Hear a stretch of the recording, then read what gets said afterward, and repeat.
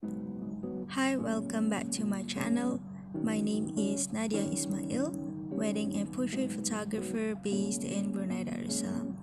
Before we start, if you think this video is a little bit different than the previous ones, it is. I mistakenly deleted the footage of me talking for the intro of this video, so instead of doing it all over again, I thought I'd just save some time and just record a voiceover. Regardless, I hope you'll enjoy this video. So I've been doing wedding photography since 2016 and I still remember shooting my first wedding was nerve-wracking. I was worried that I would mess up my settings and miss important shots because I didn't know what to expect and not having a clue is quite scary. That's the reason why I am doing this video, to give you an idea of the things you can expect in Malay weddings, specifically during the solemnization or simply known as Nikah. Without further ado, let's dive into today's main topic. Normally when I first arrive, I'm usually ushered to the getting ready room, and during this time, the bride is usually still doing her makeup.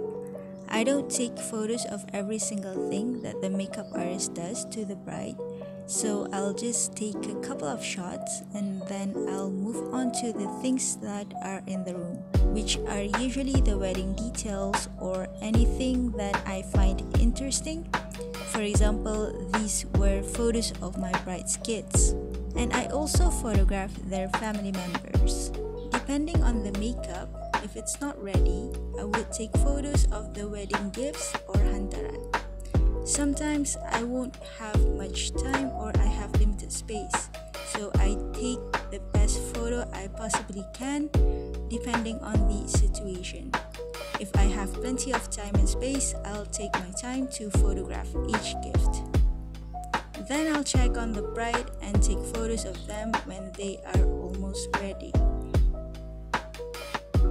If I still have time and if the bride is not busy attending to their guests, I'll ask them to do a few portraits. If they are occupied or if we just don't have time to do the portraits, I'll just take the portraits of them later after the event.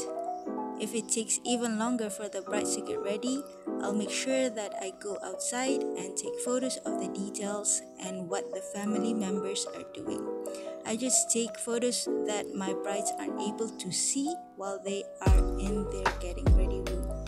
The next section of the event is Izin I'll just capture the moments that are unfolding during the time. Sometimes you'll be stuck in a limited space, so it's always best to get ready with your wide lens. Then when the groom's family members arrive and during the exchange of the hantaran, I try to keep my distance but still able to capture the important moments. During this time, it's best to switch up between wide shots and also tighter shots.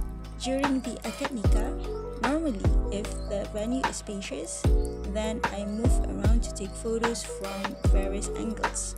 But there are also times when I can't move from my spot, so I try to be creative to vary my shots. I also make sure that I get their family members and close friends' reactions. After the event ends, I usually give the couple time to attend to their guests, and I'm always on standby to take photos of the families and guests with the couple.